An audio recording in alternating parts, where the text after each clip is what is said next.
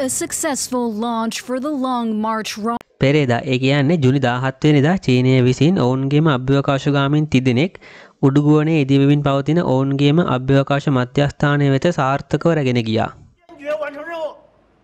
我们在北京等你们凯旋而归。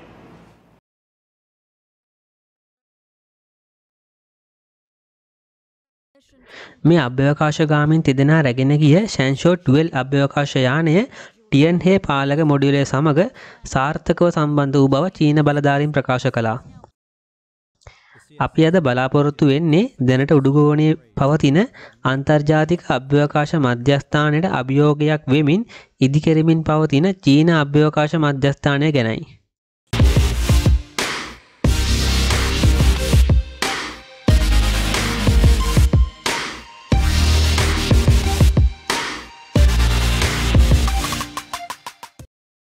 හරියට මීට වසර 22කට පෙර එනම් 1988 නොවැම්බර් 20 වන දින දියත් කරන ලද ජාත්‍යන්තර අභ්‍යවකාශ මධ්‍යස්ථානය එක්සත් ජනපදයේ රුසියාව, ජපානය, යුරෝපය සහ කැනඩාව තුළ ක්‍රියාත්මක වන අභ්‍යවකාශ ආයතන 5ක් එක් වී නිර්මාණය කළ ලද ව්‍යාපෘතියක්. මේ අභ්‍යවකාශ මධ්‍යස්ථානය තාරකා විද්‍යාව, කාලගුණ විද්‍යාව, භෞතික විද්‍යාවට අදාළ පර්යේෂණ කිරීමට මෙන්ම චන්ද්‍රයා සහ අඟහරු වෙත සිදු කිරීමට නියමිත අනාගත මෙහෙයුම් සඳහා අවශ්‍ය අභ්‍යවකාශ යානාවල පද්ධති සහ උපකරණ පරීක්ෂා කිරීමට භාවිතා වෙනවා. පොළොවේ සිට කිලෝමීටර් 400ක් පමණ ඉහළින් රඳවා ඇති මේ ජාත්‍යන්තර අභ්‍යවකාශ මධ්‍යස්ථානයට ගමන් කොට ඇති අභ්‍යවකාශගාමීන් ගණන 200කට වඩා වැඩි. එක්සත් ජනපදය සහ රුසියාව හැරුණු විට කැනඩාව, එක්සත් රාජධානිය, ජර්මනිය, ජපානය, නෙදර්ලන්තය, බෙල්ජියම, දකුණු කොරියාව, බ්‍රසීලය, මලයාසියාව ඇතුළු තවත් රටවල් කිහිපයකට අයත් අභ්‍යවකාශගාමීන් මේ අභ්‍යවකාශ මධ්‍යස්ථානය වෙත යාමට අවකාශය සැලසුණත් ලොව තෙවන අභ්‍යවකාශ බලවතා වන චීනයේ එකම අභ්‍යවකාශගාමියෙක්වත් ජාත්‍යන්තර අභ්‍යවකාශ මධ්‍යස්ථානය වෙත ගොස් නැහැ. අනාගතයේදී චීන අභ්‍යවකාශගාමීන් ජාත්‍යන්තර අභ්‍යවකාශ මධ්‍යස්ථානය හා එක්වීමට නොහැකිව ඇත්තේ එක්සත් ජනපදය විසින් මානව හිමිකම් සහ ජාතික ආරක්ෂාවට අදාළ කාරණා නිසා නාසා ආයතනයට චීන ආයතන සමග එක්වී මෙහෙයුම් ක්‍රියාත්මක කිරීමට වාරණයක් පනවා ඇති නිසායි. චීනය මේ ප්‍රශ්නයට ප්‍රතිචාර දැක්වුවේ තමන්ගේම අභ්‍යවකාශ මධ්‍යස්ථානයක් ගොඩනගා ගනිමින්. ටියන්ගොන් නමින් හැඳින්වෙන මේ අභ්‍යවකාශ මධ්‍යස්ථානය සම්පූර්ණ ඉදිකිරීම වලින් පසු එය ජාත්‍යන්තර අභ්‍යවකාශ මධ්‍යස්ථානයේ බරින් 5න් එකක් පමණ එනම් ටොන් 80ක් 100ත් අතර වන බවයි වාර්තා වෙන්නේ. ඒ ප්‍රමාණයෙන් අත්හර දමන ලද රුසියානු මීර් අභ්‍යවකාශ මධ්‍යස්ථානයේ ප්‍රමාණයට සමාන වෙනවා.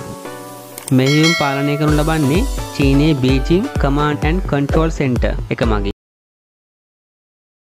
මේ චීන අභ්‍යවකාශ මධ්‍යස්ථානයේ ප්‍රධාන මොඩියුලය වන ටියන්හේ මොඩියුලය ලෝන් මාර්ච් 5B රොකට්ටුව ආධාරයෙන් අභ්‍යවකාශ ගත කරන ලද්දේ 2021 අප්‍රේල් මාස 29 වන දිනයි.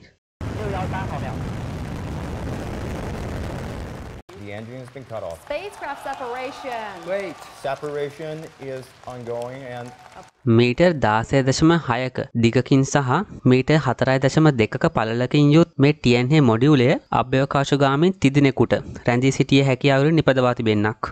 මේ මොඩියුලය තුළ අභ්‍යවකාශ මධ්‍යස්ථානයේ පාලක මැදිරිය සහ ප්‍රධාන ආරක්ෂක පද්ධතිය පිහිටා තිබෙනවා.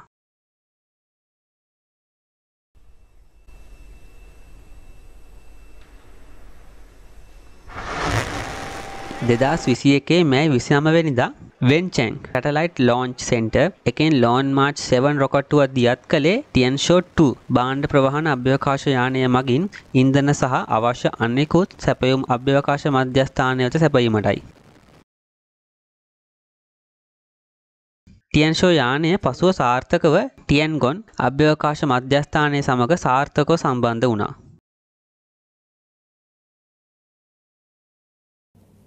Well, we do know that it's going to be scheduled to launch in just a few minutes' time at 9:22 local time. We're getting live footage.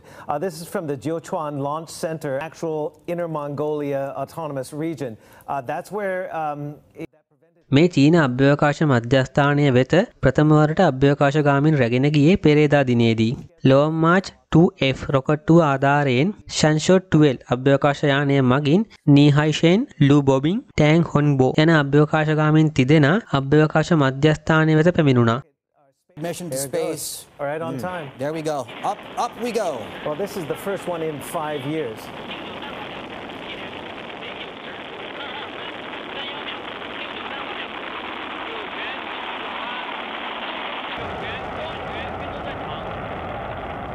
Operation. Of course, it's about the same size as the old Soviet Mir space station, which is no longer in of that Shenzhou rocket. Well, obviously, they have huge ambitions. I mean, if you date back to 1969, when Mao Zedong and Zhou Enlai is a proposed, not officially approved mission, but they have a lot. මාස 3ක් පුරාවට උඩුගෝවණි රැඳී සිටීමෙන් මේ අභ්‍යවකාශගාමීන් තිදෙනා විවිධ පරීක්ෂණ කටයුතු වල නිරත වෙමින් අභ්‍යවකාශ මධ්‍යස්ථානයේ විවිධාකාර වූ පද්ධතීන් සැකසීම කරනු ලබනවා.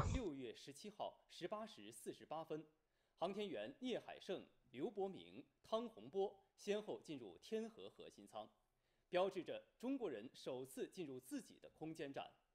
后续航天员乘组 මීට අමතරව වෙන්ටියන් සහ මැන්ටියන් කියලා නම් වලින් හඳුන්වනු ලබන විද්‍යාගාර මොඩියුල දෙකක් 2022 මැයි මාසත් ජූනි මාසත් අතර දිනකදී ටියන්හේ ප්‍රධාන මොඩියුලය හා සම්බන්ධ වීමට නියමිතව තිබෙනවා.